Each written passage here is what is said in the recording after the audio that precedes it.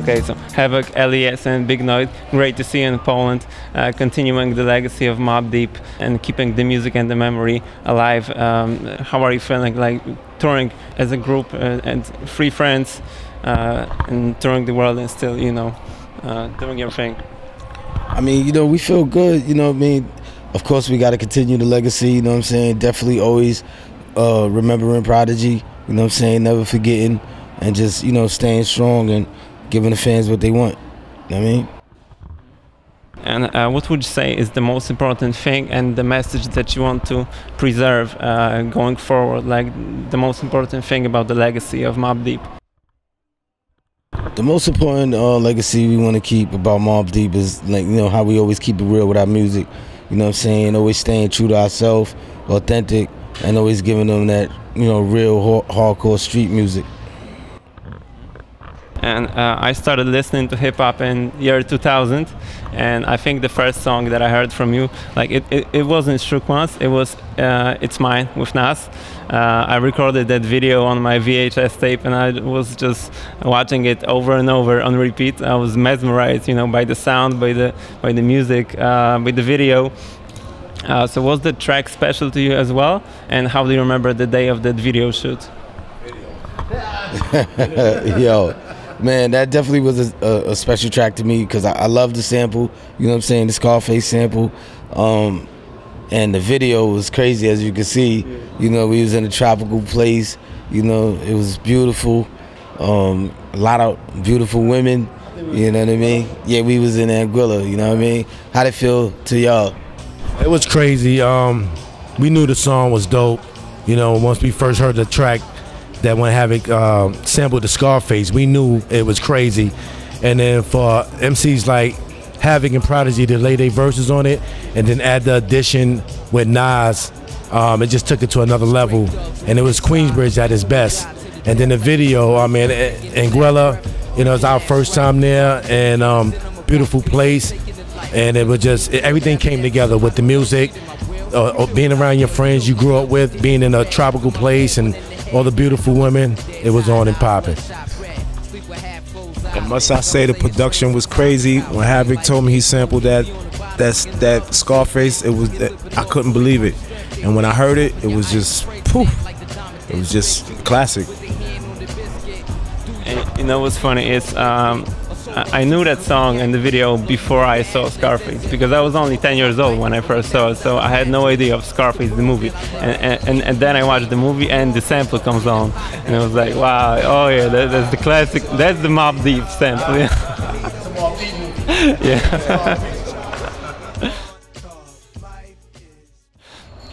Yeah. And the song came from your fourth album, Murda Muzik, and it's a very interesting release because it was like ups and downs, because first it was leaked and it was bootlegged, but then it finally became your best-selling album.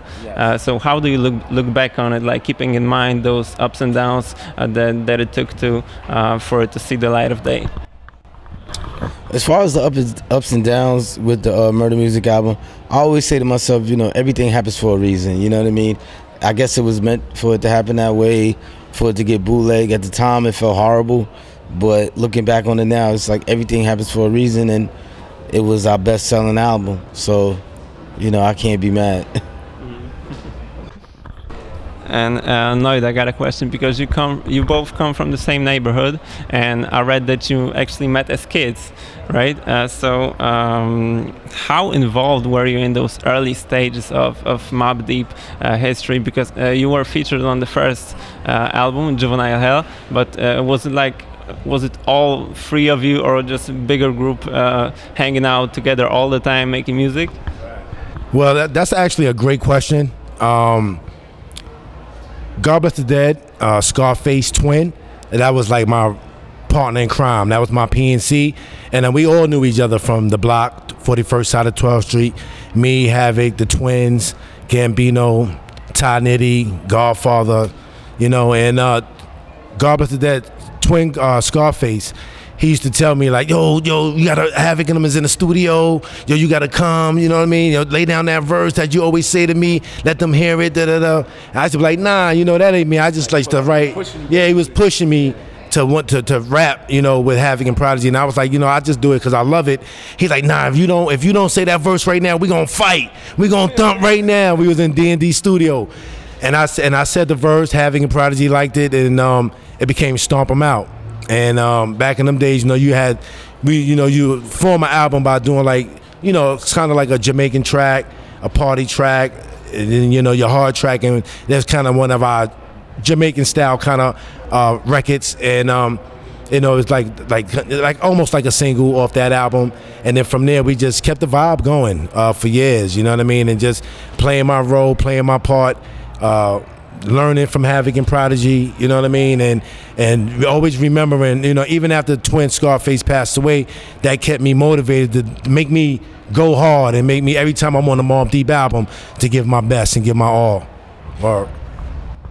And were there ever talks of you like joining Mobb Deep as the official third member, or was it ever an idea?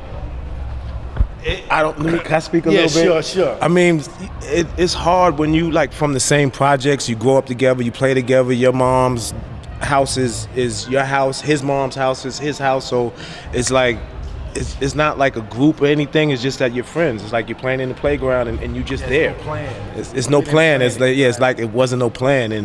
And Havoc, you know, he wanted to do beats, he wanted to make it, and I was doing beats.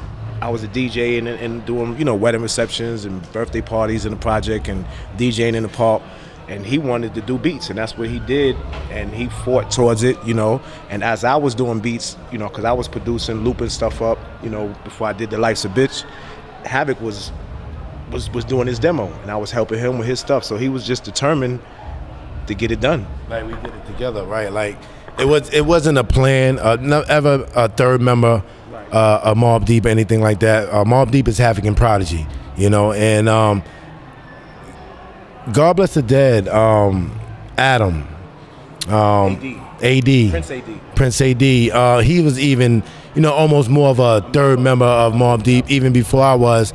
But Mobb Deep is Havoc and Prodigy. But when you grow up together with Adam and Havoc and Prodigy and Big Noyd and L.E.S and Nas, like we know each other from kids, from the block, you know what I mean? So it's not planned, it's just, you know, everybody play their position, everybody give their all, and we make it happen, we make it work.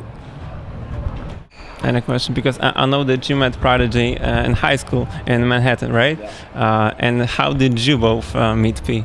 And what was your first impression of him? Oh man, it was like how they say, love at first sight. Like you meet somebody that you respect because of another person. Like me and Havoc grew up together, our moms know one another, so we was already friends. And for me knowing Havoc and the way he is and the genuine good person that he is, he brings somebody in, that person is family with me automatically because Havoc co-signed it. You get what I mean? So, and then me and P, on his own, after that, he was genuinely the same. You know what I mean? They was two peas in the pot. Like, he's just genuinely good people. Like, we come from a place where it could be struggles, it could be tough, but we always had each other's backs, and it's been like that from day one. From the beginning I met P, it was like I knew him forever, just as much as I know Havoc. And the same here, like I said, when Havoc said this is my partner and I'm rocking with him, he's in. It wasn't no question.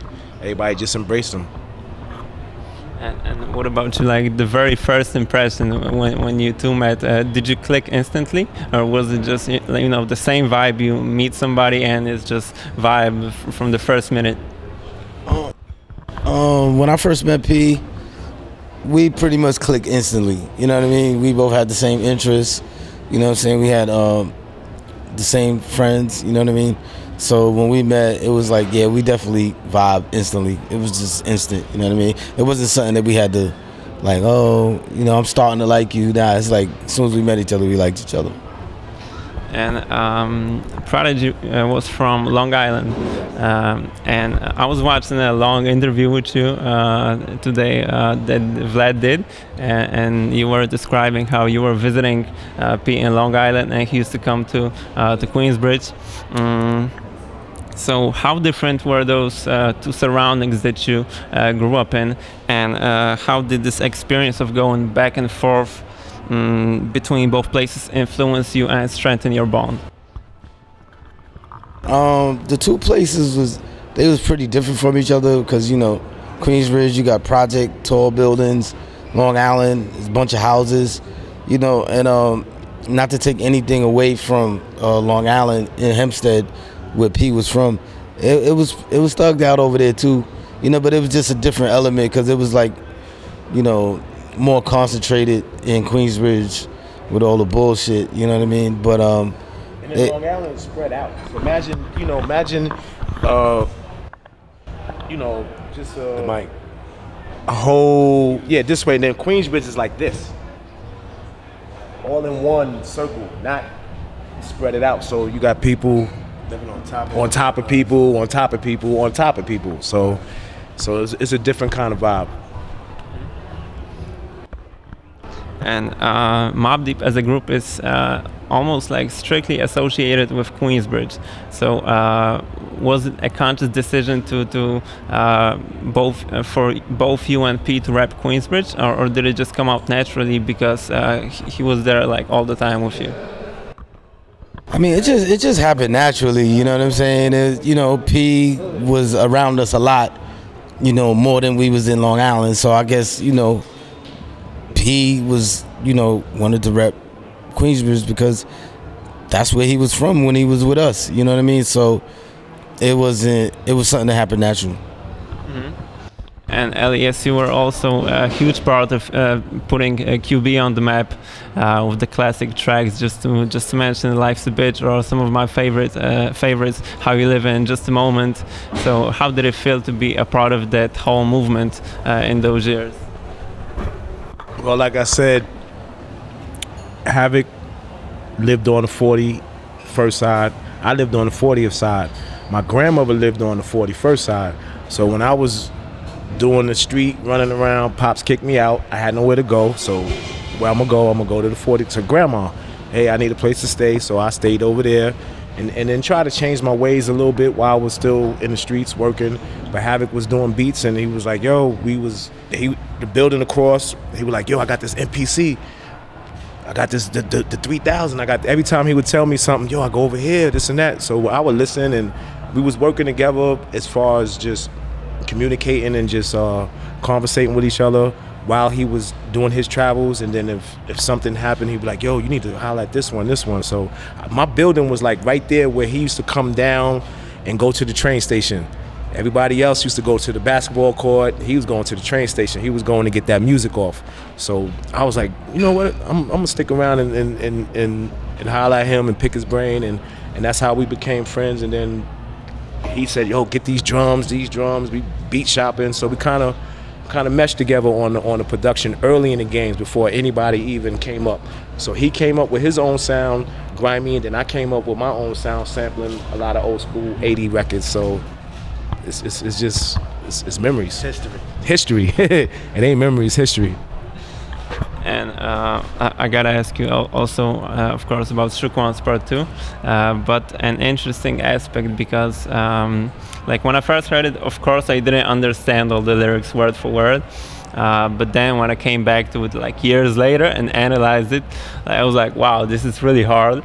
And you also said a similar thing in the interview that I watched, that when you finally sat back and analyzed P's lyrics, it was like, this is crazy, right? So do you often have this impression when you go back to your old songs right now as a grown man and like listen to what you were rapping about and like, oh wow, that was crazy? Yeah, a lot of times when I go back and listen to my old songs, I say to myself, like, what the fuck was I thinking? Like, you know what I mean? And especially with Prodigy, when I listen to his lyrics, I be like, what the fuck was he thinking? We was just saying that on the way here, listening to a song that, on Murda Muzik, Spread Love Not War. And we both, Noyd was like, what the fuck? Hey, man, what the hell was that? He's like, spread love, not war, because I don't give a fuck. It's crazy. We got the 20th anniversary coming up for the Murda Muzik, so we was just listening to the whole album, and it was just like, what the hell was on his mind? Right. And it's also one of the most iconic beats of all time, Shook Ones. So do you remember the exact time that you created this beat? Like, were you in your living room or in the studio, and what equipment were you using back then? I was in my room in the projects in Queensbridge. Records laying on the floor everywhere. Empty 40 bottles. No cover. And all of that.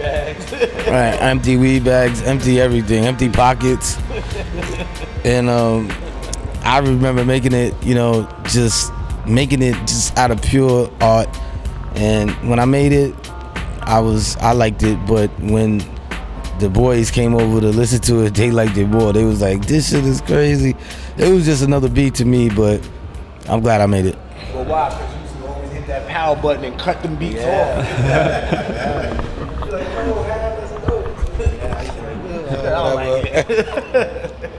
And you also produced most of the debut album for Big Noyd, Episodes of a Hustler, which came out in '96.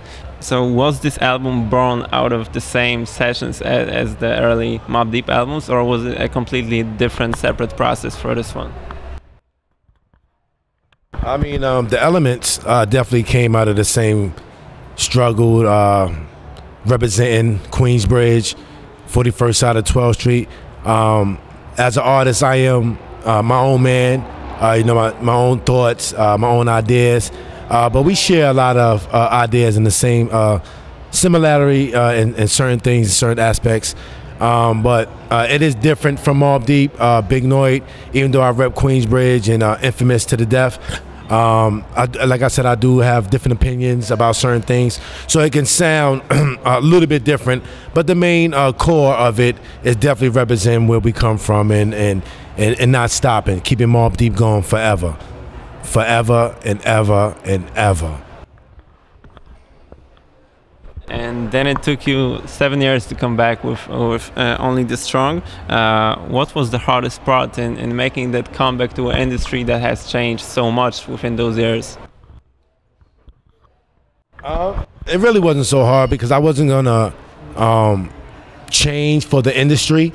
I got to a point where I knew that the music we were making, I got to start noticing that it was making a difference. To even if it was just one other person in another country, people hit me up, or when I see them at shows and telling me how, they going through the same thing I'm going through, or they definitely understand where we coming from. So it wasn't hard for me to get back in the flow of things. I did get locked up, did some time, and came back home, and luckily that my fellas, my guys, L.E.S, Prodigy, Havoc, they were still doing a thing, and I was able to ease my way back in with the support and the help of my thuns. But I also know that making music is timeless when you make real hip hop. That's just my opinion. It's not going to take too much. It's kind of facts. It's not going to take too much of me trying to do something that's not me. I'm going to keep it 100, and that's timeless. Forever and ever and ever and ever. And one of the most unexpected collabs, Havoc, that you did was the 1996 collab that probably a lot of your fans don't even know about, Legal Money with Shaq for the album You Can't Stop the Rain. Yeah. What is the story behind this song? Like, how did that happen? I think Shaq was like a Mobb Deep fan, surprisingly, which surprised us at the time. Right, so I didn't even know that Shaq was, into hip hop, but he was. I think he contacted our manager, and we flew down to Florida at the time because he was playing for, I think he still was playing for Orlando. And I was bugging. I was like, holy shit. Yeah, that was interesting. Still to this day, one of the biggest beds I ever saw, because he showed us a tour around his house, and he had a round bed that was like bigger than this fucking room. I was like, holy shit. Like, yo, I was like, I could imagine what be going on in here.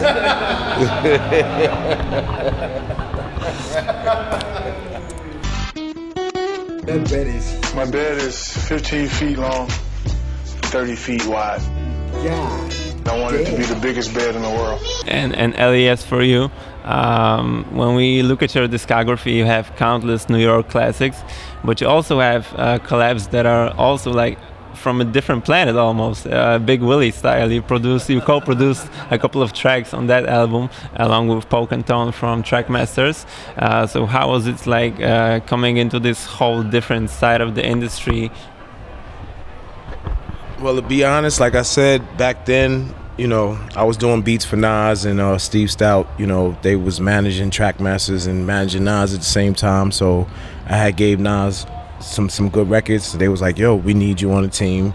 And they was just like, just sample everything that's in your crates. And that's what I did.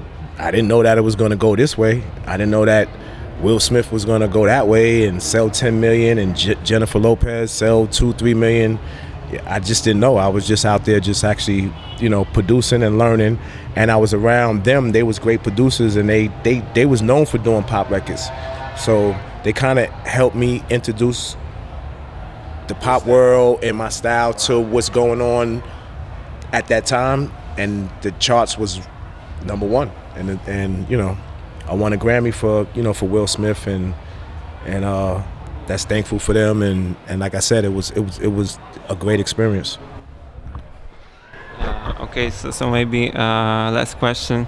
What are your like favorite memories from the whole Mobb Deep journey? Like some positive memories that you always go back to when you need to recharge your batteries or just put a smile on your face, and some memories that give you strength. I would say one of my favorite memories going back when I want to think back and have good moments with Mobb Deep is hearing the first time that we went gold. We had a gold record with the Infamous record. Every time I think about it, it makes me smile because I couldn't believe it at the time. We worked so hard and we came from the bottom and, you know, took it to the top. Every time I listen to the music, when I hear Shook Ones on the radio still to this day, you know, 20 years later, and I go back and we listen to Prodigy first album, HNIC, and a lot of music that even some of the fans have never heard before, that I know that's in the files and with Lock and Key, that I go back and I think that, well, we made this, like, wow, I can't believe we created that. So that always keep the fire under me. And there's so much more to come, because not only that, yes, we get older, but we get wiser at the same time. And we come from a place where stars are born. This is in our era. This is in our DNA. And we grateful where we at, but it's so much more to come. And we know that we have it, and we have the power to do it. As long as we keep doing things like this, sticking together since we was kids, you know, coming from the same block, our parents knowing one another. As long as we continue that, the world is ours. Mobb Deep forever. Yep, that's what's up. Yep. Right, so maybe just one last quick question, because you said that there's more to come. So just quickly, what projects are you working on right now? What can we expect? Is it going to be music, some documentaries, maybe books? I mean, it's going to be everything, you know, books, movies, music, you know what I mean? It's just life, you know what I mean? General is going to happen, and you never know what could happen, you know what I mean? That's the beauty of it all, you know what I mean? So the next time I'll be speaking to you, I'll be telling you about something crazy that we didn't even mention here, so it's going down.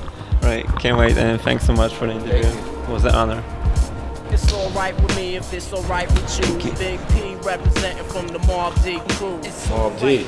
If it's alright with you, Big Havoc representing from the Mobb Deep crew. It's alright with me if it's alright with you. Right, thanks so much. Representing from the Queensbridge crew. I'm representing, you know I'm representing, kid, check me.